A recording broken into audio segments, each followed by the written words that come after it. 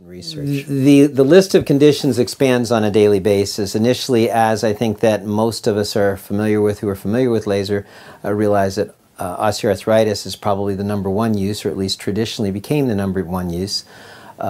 At this point in time, it certainly remains a large part of the practice, is treatment of osteoarthritis, but is expanded into so many other areas that it's even hard to remember them all. Certainly we're using it quite a bit for non-healing wounds, when we see them. We're using laser both pre-surgically for a lot of orthopedic conditions as well as post-surgically. Conditions such as anterior cruciate ligament repairs, luxating patella repairs, fracture repairs.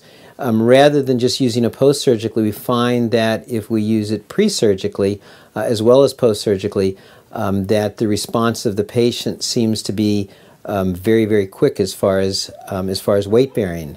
In addition to pre and post-surgical, as well as arthritis and other orthopedic conditions, as I already alluded to, some wounds that are slow to heal we have used it on.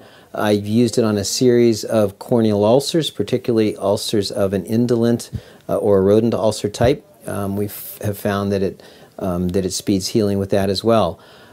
We have dabbled a bit in using it in some cats with chronic renal disease. Not enough at this point in time for me really to comment how I feel about it, but it is another usage that we've extended to as well.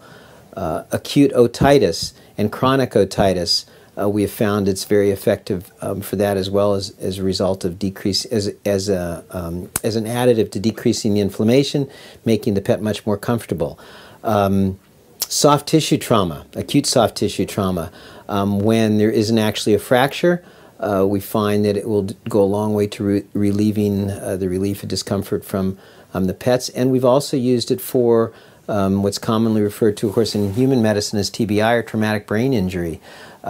Kittens that have perhaps have received trauma, dogs that have been hit by cars, cats that have been hit by cars. When there's head injury and head trauma, we've used it for that as well, along the lines with some of the research that has been done at this point in time in human medicine, actually some of it right here in Boston at Mass General.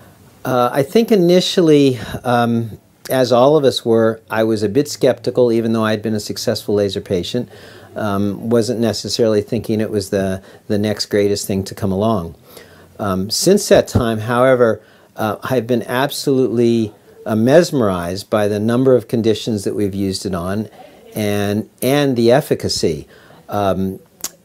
I've gotten to a point where, and I discussed this with the other doctors here not long ago, that if we see a patient that we have felt was a good laser candidate for whatever the condition was, be it osteoarthritis, be it degenerative disc disease, which is a usage that I almost forgot to mention. That's a huge usage for it, or back issues and degenerative disc disease as well as spondylosis.